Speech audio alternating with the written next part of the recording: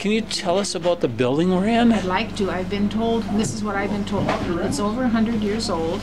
A gentleman by the name of Crawford built it, lived in it, and then either left or died. But at any rate, the building just started to crumble. And it was in a spot that for some reason it was a bad spot. I don't know why, but the community decided they should move it.